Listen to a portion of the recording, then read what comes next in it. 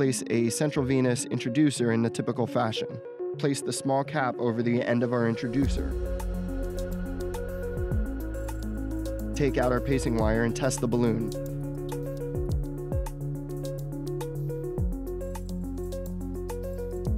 Place the sterile sheath over the pacer wire.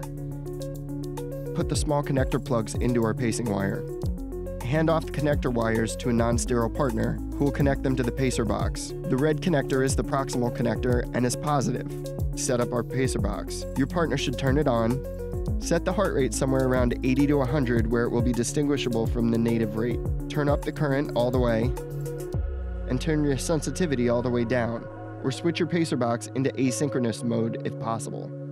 Float our pacer wire. Inflate the balloon and continue advancing. When we see electrical capture, look for mechanical capture and can tell this by looking at the pulse ox waveform, which should show pulsations at the same rate as our pacer. Once we have electrical and mechanical capture, give the wire a little jiggle to make sure it's stably in position, and then deflate our balloon and advance another couple centimeters. Our last step is to tweak our pacer box settings. You can keep the heart rate where you set it at 80 to 100 beats per minute. Turn down the current to the point where you lose capture, and then turn it back up to double that amperage.